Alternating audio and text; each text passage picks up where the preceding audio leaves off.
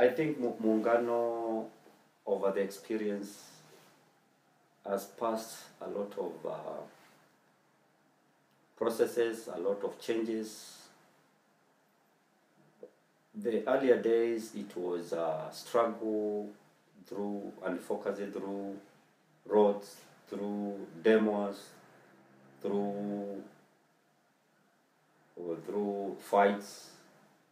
But over the years, even the government has now agreed that these informal settlements and the voices of the people has to be heard. And now it's like coming now is a negotiation table. What do you need? What are your needs? What are your priorities? What are this and that? So that is one of the areas that it has changed a lot.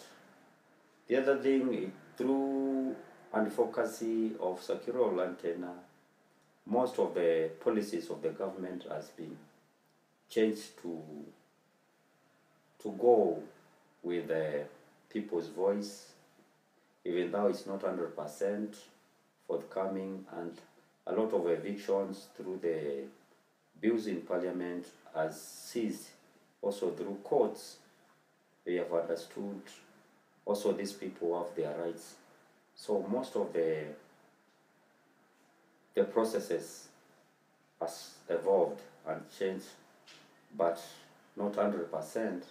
The struggle has to continue, and the Federation is doing all what it can to bring all the stakeholders in the table.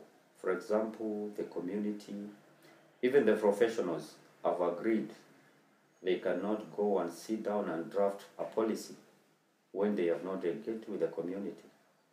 Now, you see most of the times, in collaboration with the professionals, the planners, the universities, they have come on ground, and so that they can understand what are these issues, so that the formal and the informal has to meet somewhere, so that the success of these processes is attained.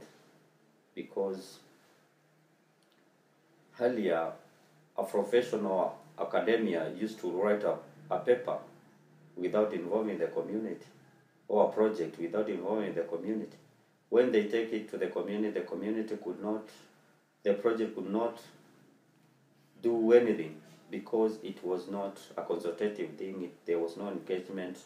And this has changed over, and the government, the professionals are coming together. We are seeing now coming together to the ground, to the community, and understanding what are your priorities, what do you need to be addressed, and we think that is also a success. The other thing was to bring the voice together, so that the community voices has to be heard by the government, and it has been a success through the mobilization processes and bringing people together. Through enumeration, through this, we see there is a window of understanding and mutual collaborations.